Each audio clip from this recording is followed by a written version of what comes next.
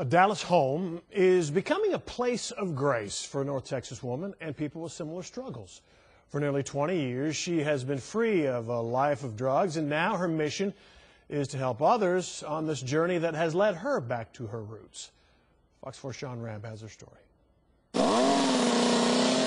sprucing up outside this house in Northeast Dallas. A shoring up inside for what will be a place of grace. This is actually my grandmother's home. Anika Cooper's dream of having a home to help women break the chains of drugs and alcohol coming to pass. Cooper calls it Simply Grace, named after her grandmother who saved her from drug addiction. She told us that story a year ago. She had to carry me up the stairs because I was so weak. I had been up for 2 weeks. And that next day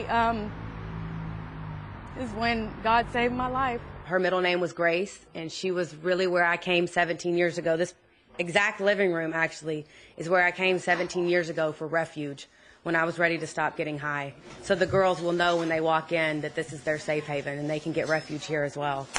Team Home Depot from the White Rock Lake store make over the home where women will soon make over their lives. Anika told me about her own story, dealing with drug and alcohol dependency growing up. Thompson, moved by Cooper's motivation, Yeah, the darker one. provided not only a grant for the materials, but the manpower. Kind of hit close to home. Everybody on our leadership team, when we talked about this project, knew somebody, was related to somebody, had a friend who's dealt with addiction of some sort and had trouble overcoming it. And we thought, man, we even have associates in the store who've gone through some programs like this. So we thought, man, what a great way to give back, help people get back on their feet, get back involved in society. Her dream will be fulfilled in May when the first women come for help. So the women will have not only a place to live, but a beautiful place to live. A place of hope and simply grace. Sean Rabb, Fox 4 News.